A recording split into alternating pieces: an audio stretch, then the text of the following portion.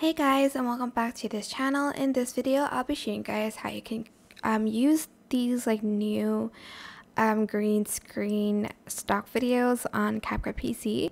Just go to library, make sure you have your app updated, then go to green screen and select the one you want. They have a ton of options here, as you can see. There's this one, and there is this one. Wait, where's the other one?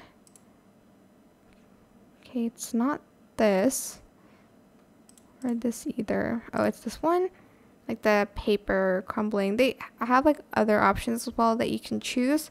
I'm just going to use this one as an example. You can't see the green here yet, but if you go here you can. So select cutout here, go to chroma key and select the green and adjust the strength.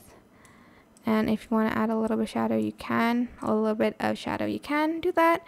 And you'll have this like really cool video transition. It also works on this one as well, but this one looks a little bit different. Just go to chroma key and do the same exact thing you did for the last video. And yeah, that is basically it. I hope this tutorial was helpful for you guys. Don't forget to like, comment, share, and also subscribe to this channel if you haven't done that already. If you have any questions, just leave it in the comment section down below, and I will try my best to answer them all for you guys. And if you found this video helpful, please click the thanks button above the description box down below. Thank you so much for watching. Bye!